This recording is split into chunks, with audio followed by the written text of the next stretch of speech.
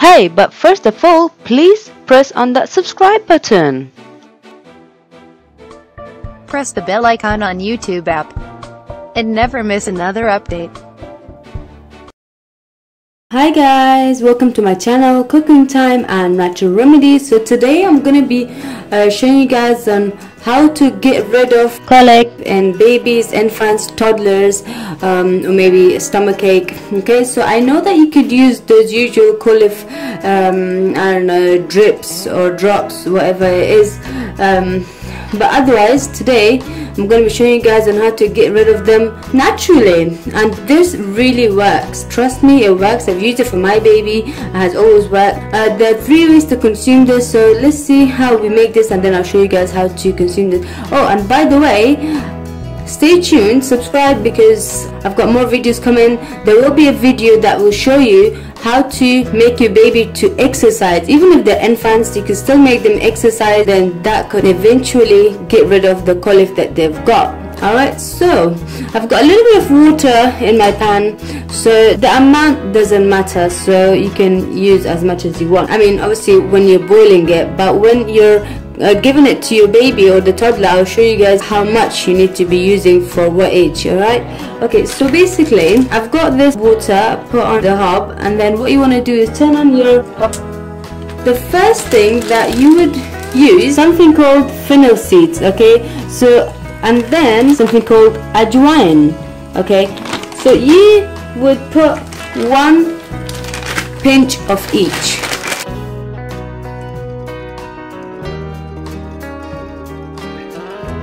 I would suggest you keep the water to minimum, so it's not more than you need it. Okay, so I would leave that to boil, and then I'll show you guys how you could make your baby consume it. Oh yeah, so once it comes to the boiling point, leave it for 1 or 2 minutes so that both of the ingredients have mixed together and the flavor has been left in the water. So then we'll strain it. So just to let you know, both of these ingredients, you can find them in all the Asian groceries. So wherever you live in and you see an Asian grocery or any Asian shop, you should be able to find these, you know. Otherwise you can ask them, they will guide you, you know, where you can get them, because these are very popular in Asian communities.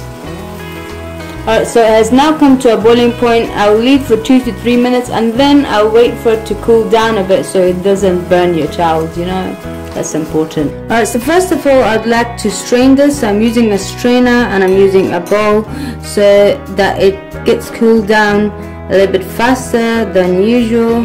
So yeah, that's strained. Alright, so while that's getting cooled down, I'd like to let you know how much the amount you can use for what age. Alright, ideally I would use it from a newborn, to be honest, but the guidelines are to be using it from 2 months and over, but I would leave that decision to you guys.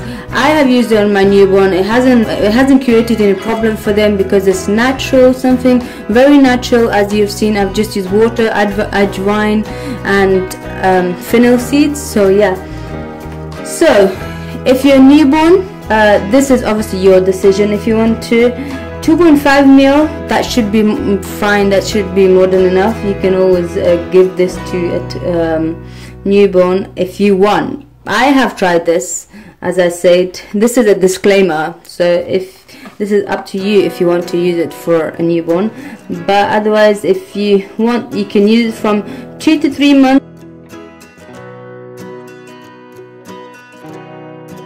Okay, so this is suitable for toddlers, for I don't know, infants, anything, any child that you want. It's natural, doesn't have any it doesn't have much side effects unless your child has got allergies with those ingredients. Okay, so yeah, so that's cooled down a little bit, and I'm going to be using the syringe. It's the cowpea syringe, but obviously you can use any syringe. The reason I'm using the syringe is because it marks how much you can, you know, give. So first of all, I would, if your baby likes the taste and you've tried it a couple of times maybe before, you can always just take 2.5 ml and just give it to them as it is. Otherwise, if they don't like the taste, for an infant, you can use just small amount of milk and then just mix it with the milk and then give it to them. Just give it a little bit of a stir and then that should be fine. Give it to them as like usual milk. I'm sure they'll like it. So yeah, and if you still think that they don't like it, just use a little bit of honey and that should be fine. And then what you could do also, so those 2 ways on how to give your baby. If it's a toddler and they like to use their water bottle a lot, so I've got this water bottle, okay, you can put them in inside the water bottle